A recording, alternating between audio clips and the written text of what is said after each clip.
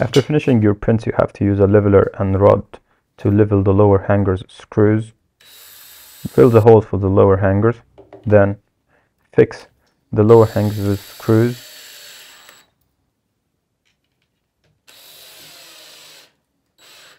Then you have to tape side hooks to the mirrors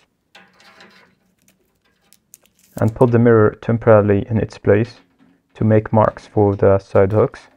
Then use these marks to make new marks for the holes of side hooks. Drill the holes of the side hooks, then fix them with screws 2 to 5 centimeters.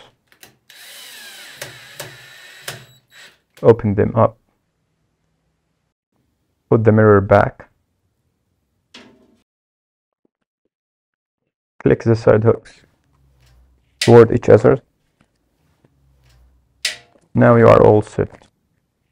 Congratulations.